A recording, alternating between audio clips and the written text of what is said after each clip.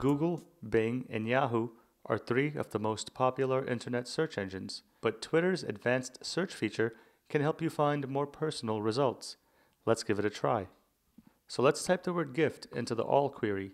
This means that all tweets that are returned to us will have to have the word gift in them. And then we'll type pilot, airplane, and aviator into the any query. Wow, look at that. Sage Brown London suggests the lady's aviator jacket. Leaving_TF has a gift guide for pilots on his blog. And Shopping Genome thinks that flying lessons would make the perfect gift. Let's say we don't have any pilot friends. Let's say our friend is the outdoors type instead. So we'll go back, type in the words swim, hike, mountain, and bike, and hit search. It looks like IKEA bought bikes for all its employees this holiday.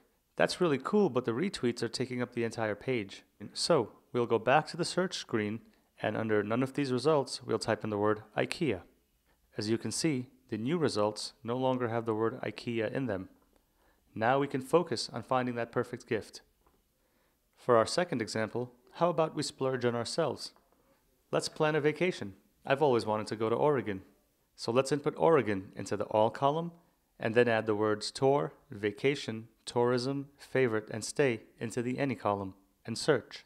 Whoops, I forgot. Oregon's football team is currently ranked number 2 in the country, and a lot of the tweets reflect that.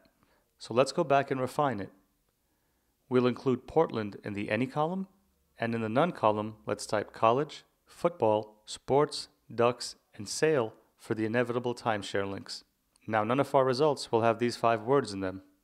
Now I like what I'm seeing. CrazyTwit007 has a link with travel tips for Portland. Gcox75 is letting parents know about the Oregon Science Museum, sort of.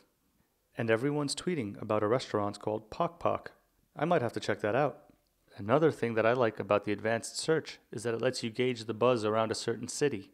The San Diego Padres recently traded all-star first baseman Adrian Gonzalez to the Boston Red Sox.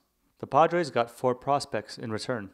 We'll type Adrian Gonzalez into the all column, and in the places column, we'll type San Diego, CA, and choose a 50-mile radius.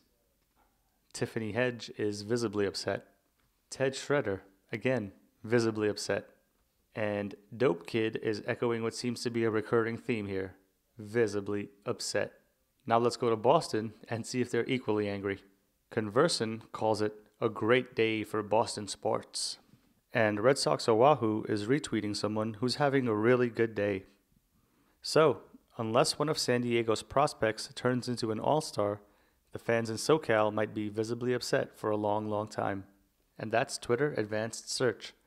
Give it a try next time you want information that's just a little more personal. For Mashable.com, I'm Jahangir Irani.